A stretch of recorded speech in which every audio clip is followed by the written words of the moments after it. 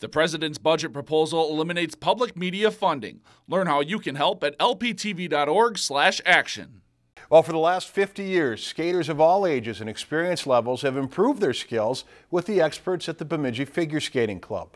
For this week's Community Spotlight, Mel Meyer saw current and former members hit the ice to celebrate the Golden Jubilee. I didn't know you were coming!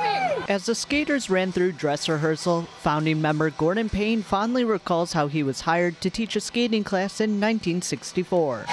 In 1967, we decided we needed to take things a little further, and so we developed a club. The Fantasy on Ice show brought a flood of memories back for many of the over 50 alumni in attendance. While this year's annual show was held at the Sanford Center, Payne remembers the good old days at the Old City rink, which the roof fell in on, and so we still skated on the outdoor rink there, and that's how it began.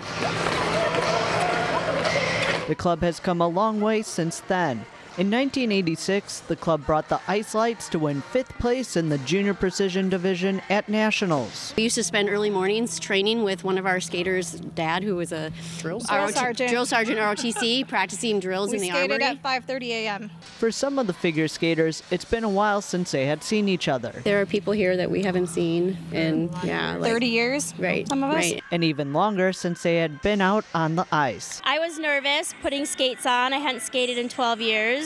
But it's like riding a bike. While a few of the out-of-towners had a video to practice to, I only got a little bit down, so today's basically the first day I'm learning it. They only had one rehearsal to bring it all together.